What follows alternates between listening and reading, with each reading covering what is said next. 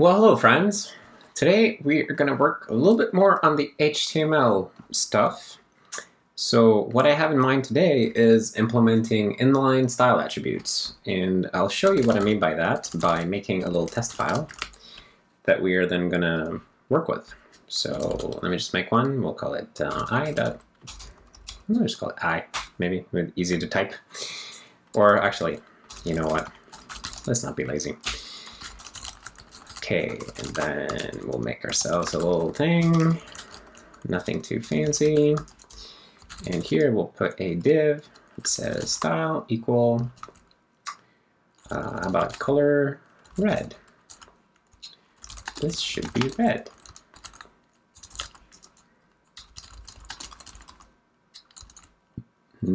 What else could we do? Maybe background color? Green.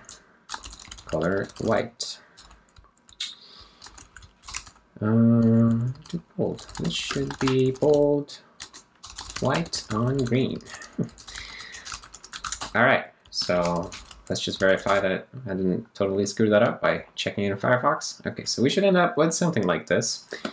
Now the thing is, in LibHTML and Serenity, we don't support the style attribute at all, so we're gonna have to implement that.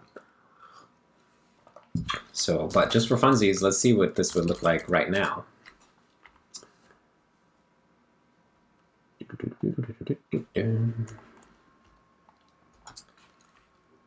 If we just bring it up. Oh crap, the directory named HTML is screwing me up all the time. So let me take care of that right away.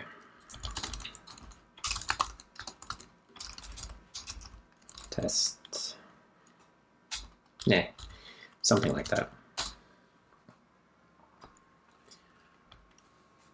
Because, yeah, it takes precedence because I have a command named HTML and there's a directory called HTML, and then the directory takes precedence. It's irritating, and I don't want to work on fixing that right now, so just renaming the directory. Okay, so as you can see here, we already do the bold, right? But we don't respect the inline style attribute. So the way that this works in HTML is that the style attribute is basically a string that contains a CSS declaration. So you can have any number of properties with values, and we just have to parse that and include that when we determine the style of that element. So I'll show you how we determine the style right now. So we have this thing called resolve style. So when we create the layout node for a DOM node, this is how it works right now. I can tell that I'm going to be changing a lot of this over time, but this is where we are right now. So when you create a layout node for a given DOM node, and it's not a document, but it's an element, then we call the style resolver to resolve the style for this element. And by that, what we do is we figure out like what are the actual effective CSS properties that we need to apply to this element. So if we go here, then here's this very hacked up inheritance. But then what we do is we collect all of the matching rules in all of our style sheets that we know about, and then we iterate over the declarations in each rule and apply those properties to the outgoing style properties object. So here we basically should just need to include, if the element has a style attribute, then we need to also do the same thing here. We need to take the properties from that declaration and set them on the style properties. Okay. Declarations. Let's see how this works.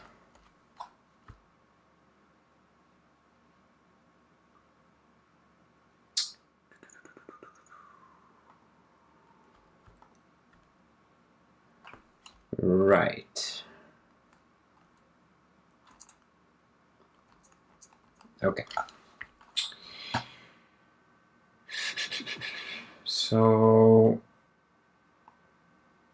let's see how we do this. So we already have the element, so we need to ask here if the element has some inline style. If element inline style.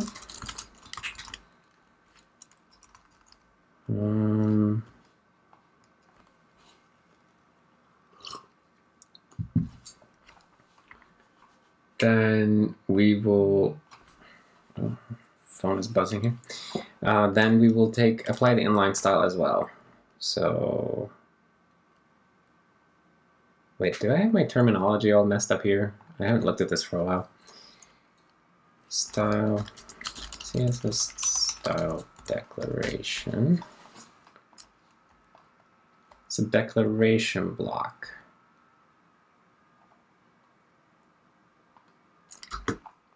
Oh, so this is actually a bit screwy. Because a declaration has a number of properties, and then these are properties. So a rule,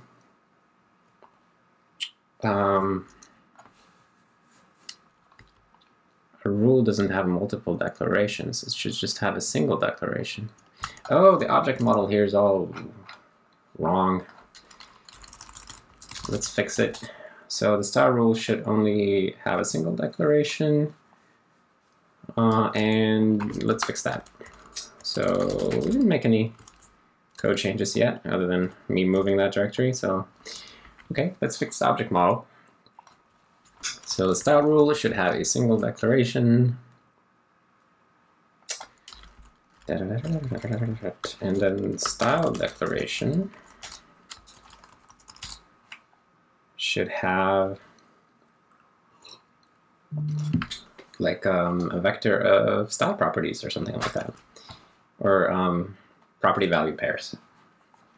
Okay, so let's see, style rule, because I could just tell that something was off about this, because I wanted to grab the inline style declaration, but then there were many declarations, and my browser sense was tingling, like this isn't right. So I guess I messed it up when I was implementing this. I wrote a lot of this code on the train a while back. Was trying to keep busy while commuting before I discovered the power of commute talking. Anyways, okay, let's see. Style declaration should have one of these. Maybe we can just call these property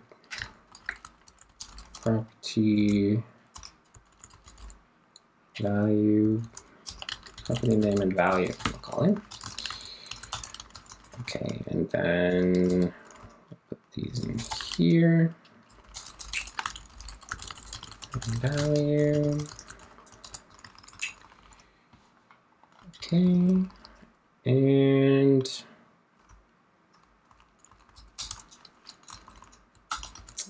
for these we should expose some kind of, these we can actually just do this way, and then let's do an iterator helper for each property. Callback. Oh, for auto property in.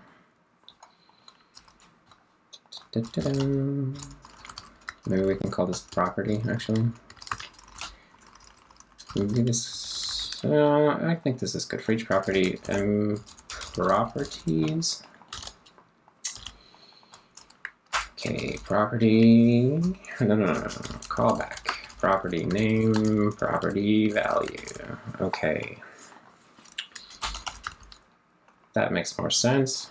And then here we should just have a single declaration. So this will be a ref footer to, or no, a non-null ref footer to a style declaration. Okay, that makes a lot more sense. Now a style rule has a set of selectors and a declaration. If you know web platform stuff, then that should make sense to you too, I would hope. for each declaration. There's no such thing, my friend. Where were we using that? Oh, we were not using that. Okay, well, that's good. Declarations. So that's stupid. We should just have a style declaration. Okay, and it will take a non-null ref putter to a style declaration. Okay. And then I guess we gotta fix the CSS parser now. So style rule create. So instead of grabbing the current rule declarations, this should really be a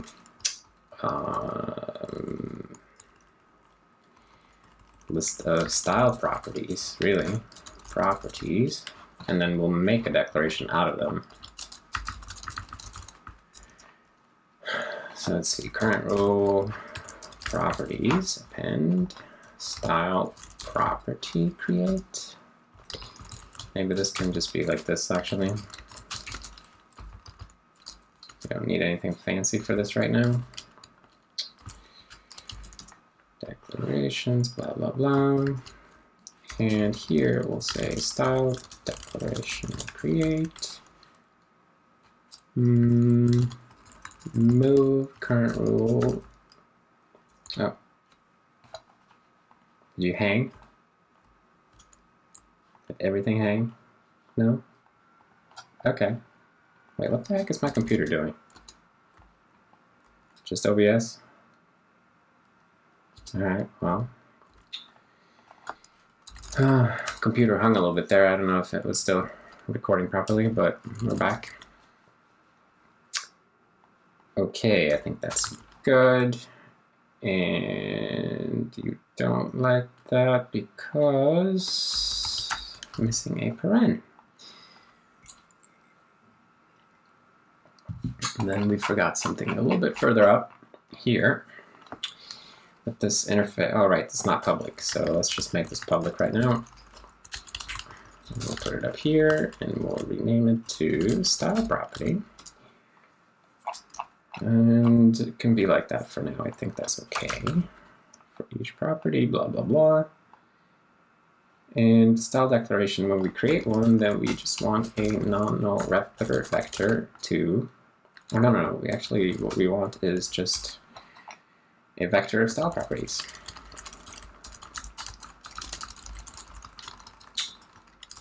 Properties. Oh, let's move that, actually.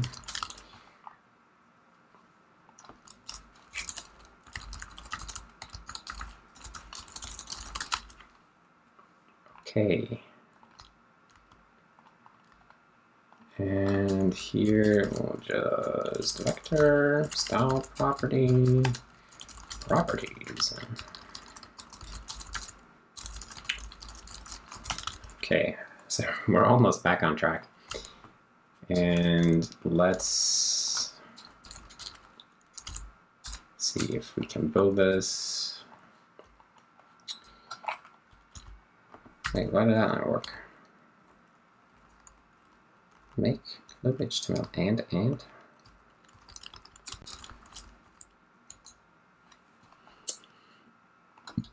Style rule. What did we forget here?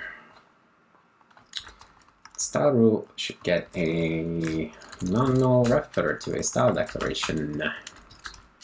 Not many. Just like this.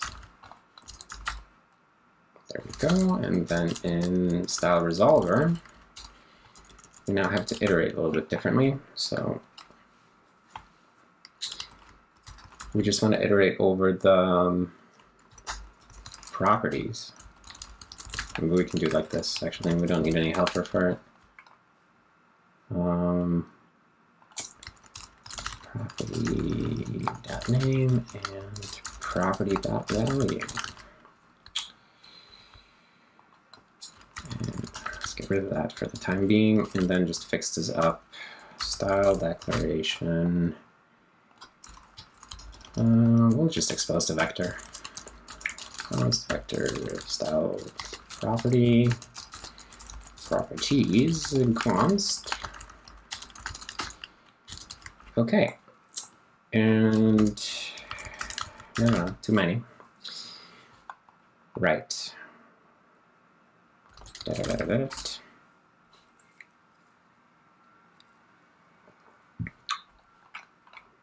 And what are we forgetting? CSS parser. Extraneous paren. Now, tell me about it. Oh, hold on. No viable conversion for, oh. Yeah, they're not ref counted anymore, so that makes sense.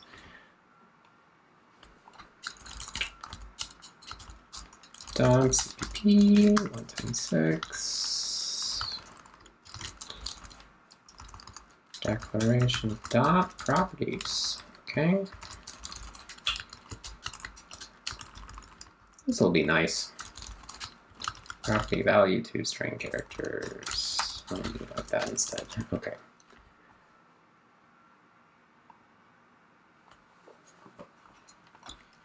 Okay, I think hopefully we're done with this little detour and we can get back to implementing inline style attribute. That works, and let's test something a little bit trickier.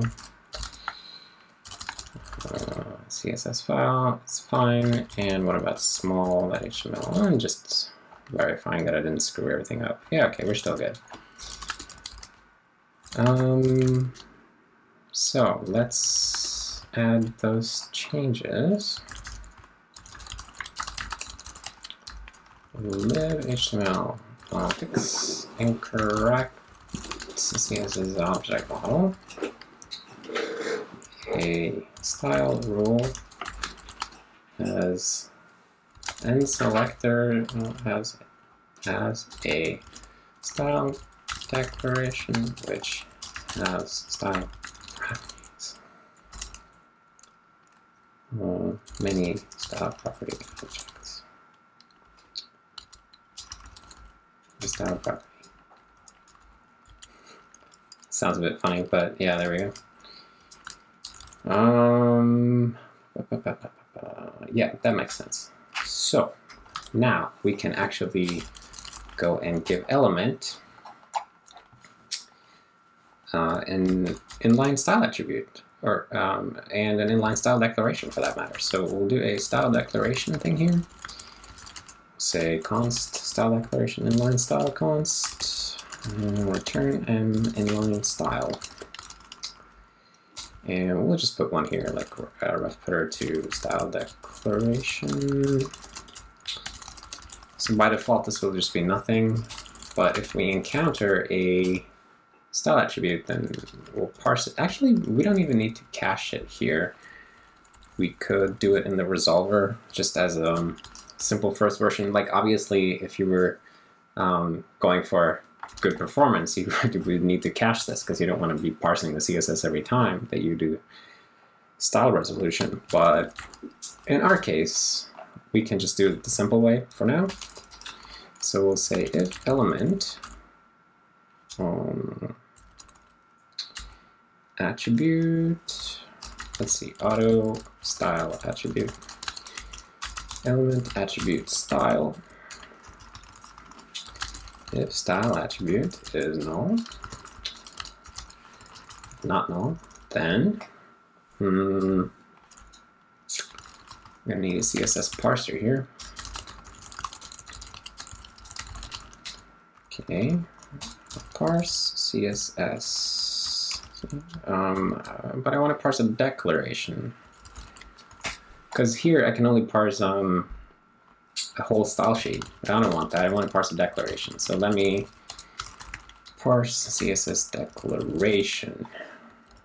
Let's try this. And then parse declaration.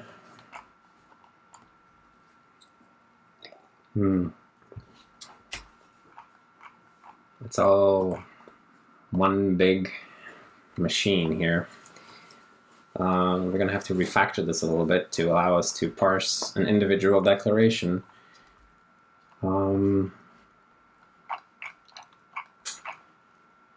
So let's see. Let's make sure everything else is where it should be. So here we want to do like auto declaration is parse CSS declaration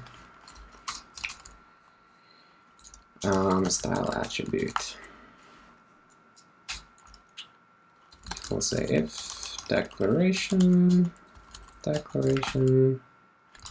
no how do we do this? For auto property in declaration. Style properties, set property, property.name, property value. Oh, I see, we were using for each property up here. Oh, but that's another thing. Oh, okay, that's a different class. Don't worry about that. Style properties. It's a bit of a clash there with the style property thing. Anyways, let's not worry too much about that. So I can't iterate over the declaration that easily. I need to actually get his properties vector. There we go. Okay, so I think we're good if we can just learn how to actually parse the declaration. So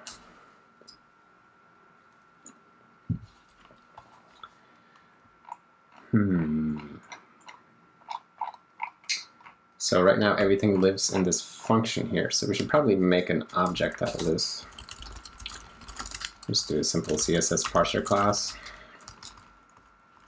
And I guess these are the members. I'll just take all this state here and maybe make it private. And then let's see, and all of these are functions. Wow, I really wrote this in a weird way. This could just be a class. I don't know why I ended up writing it that way. Char peak. Quite funny. What's the CSS thing? Oh, that's the input string. Okay, so let's say CSS parser CSS. Okay, and then we take string view input and input. Or we'll just call it CSS for now, actually. And then we can fix that up later. String CSS, just for simplicity.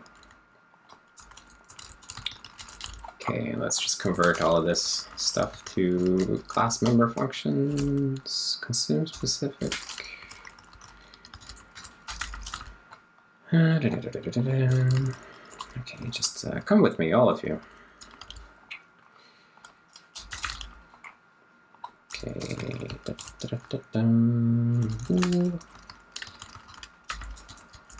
well, this is kind of an interesting problem here. I don't think that the IDE could help me with this, although that would be really cool if it could. This is kind of a weird mechanical conversion. Wait, do I bool parse declaration? No. What am I returning here? Oh, nothing. Okay. It's fine. So this thing doesn't do any error checking, as you might have realized if you're reading some of the code. It will just choke dramatically on invalid CSS or CSS that it does not like. It's room for improvement, you could say. Anyways, we have now almost converted the entire thing. Our selector list.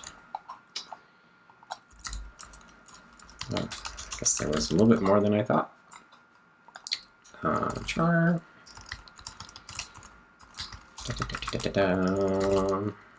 Void. And what are you, friend? Bool. Oh, wait, hold on. Maybe you should be const also. Hello. Let's see. Peak can be const. Parse selector, blah, blah, blah, blah, blah. These clearly const. Maybe they should even be outside the class. Who knows? Doesn't really matter right now. We'll just go here and we'll say parser parse sheet. And we'll do return, and then this will become parse sheet. So let's see, non-null ref footer style sheet, parse sheet. That's pretty cool. And then we can also do a declaration. So this is declaration.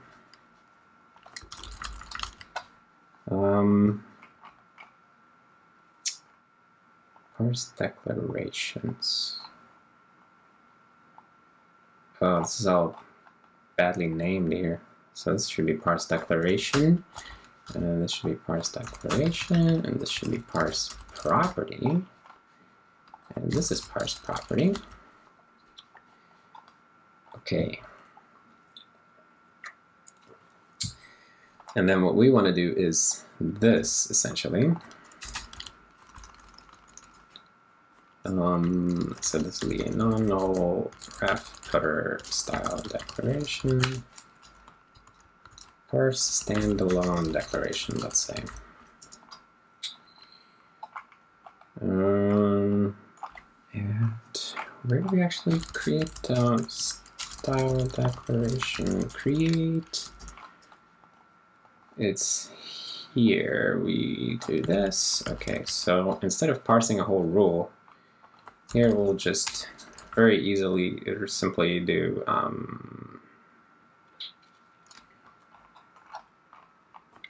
we'll consume the white space and then parse declaration and consume, well, we don't need to consume white space after that. Then we have everything ready, so we should be able to do that. I think that'll make sense. So like this is just for ignoring any like white space before the declaration happens. All right, let's see if this works. Oh, I forgot to rename the standalone thing.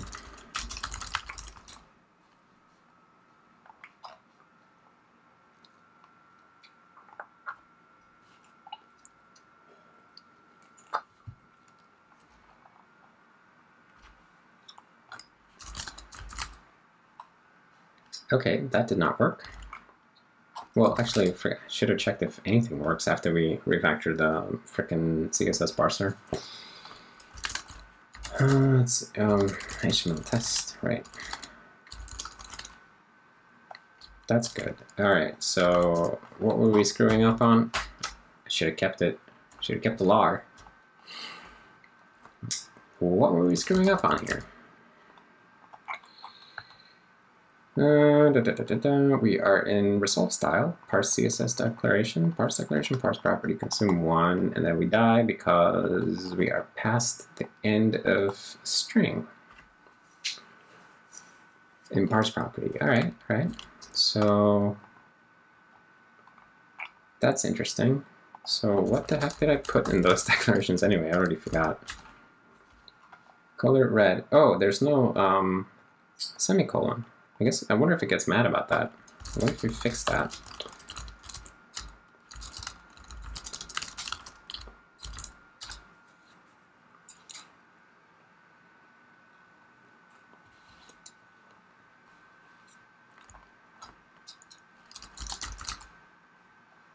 No, still don't like it. All right. So what were you so upset about? Still that? Parse property, parse declaration.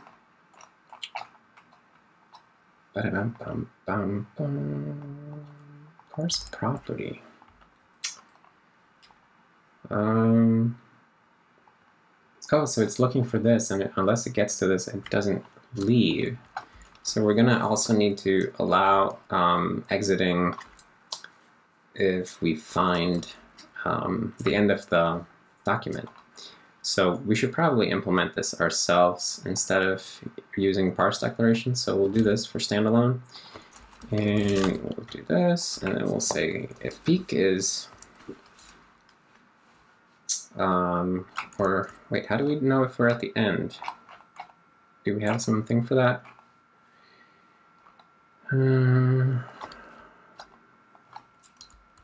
Oh, if peak returns 0, right. So if peak, then we die. Okay. Parse property, how does that work? Consume specific, this guy.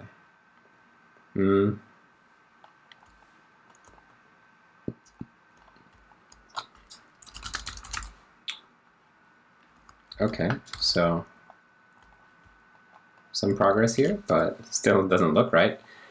But at least we survived for a moment. So let's see what we come up with here. Declaration. Do we have anything interesting in here? We'll just print it out as a pointer first, see how that goes. And well, actually, let's do this also. So property that name is equal property value.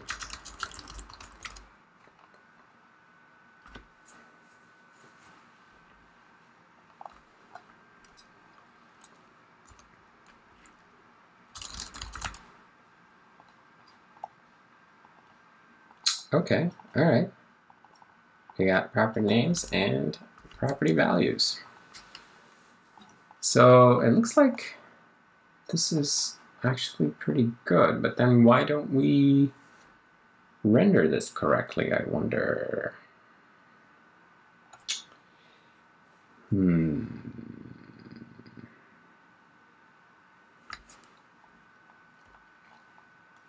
Well, we are going to have to look at the layout tree. So let's define HTML debug so that we can get a layout tree.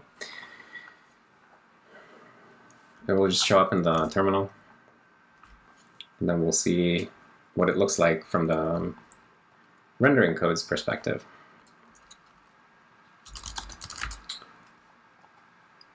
All right, that's a little bit too small there. And let's do this. All right, so. Oh, frick.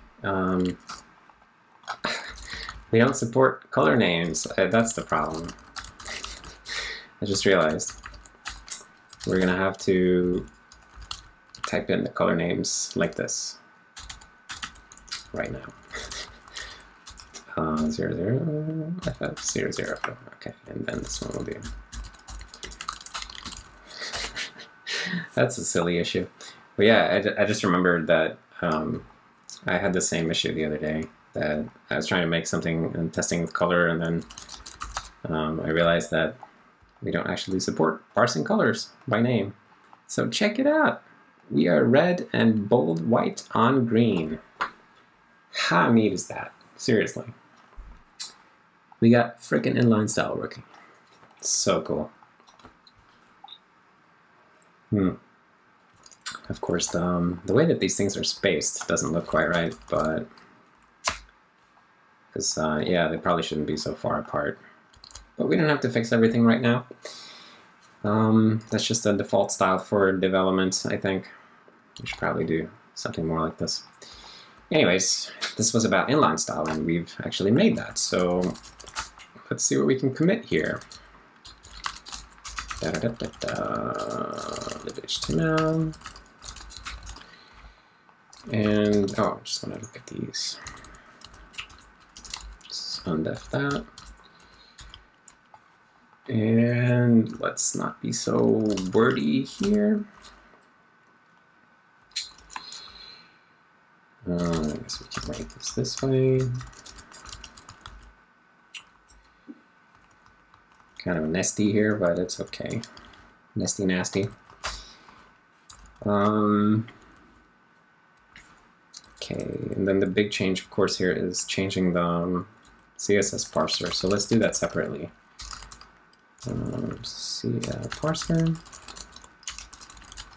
git commit, LibHTML, factor the CSS parser into a class, and implement declaration, allow declaration parsing. Also added a parser function for standalone style declarations. Okay, cool. And then CSS style resolver, div cache. So we just look up the style attribute by name. If we find one, then we parse it as a CSS declaration. If that succeeds, we iterate over all the properties and copy them into the element's resolved style. Very, very simple, but effective. Obviously, this is not 100% correct according to the CSS specification, but it's good enough for us right now. Implement basic support for inline style attributes. Okay, now style elements, apply style elements with inline styles. Okay, style color. This is red. This is red. Yeah. Pretty neat.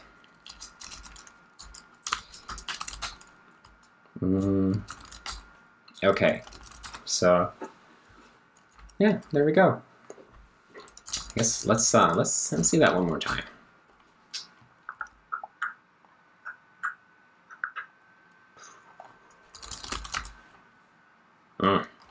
How neat is that? Let's add something more to it. Let's make one more of these. Say background color red and blue. And the color is going to be, I don't know, white maybe. And ooh, let's do some padding. See what happens. Just 10. This one is also here. I wonder how that will go.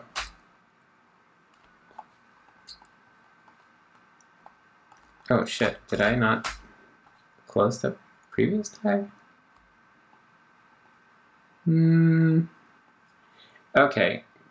Did I mess that up with the padding maybe? I'm not even sure what's going wrong here.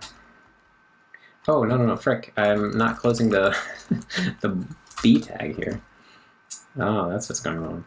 Yeah, the HTML parser does not know what to do if you forget to close a tag. So I'm going to put the padding back.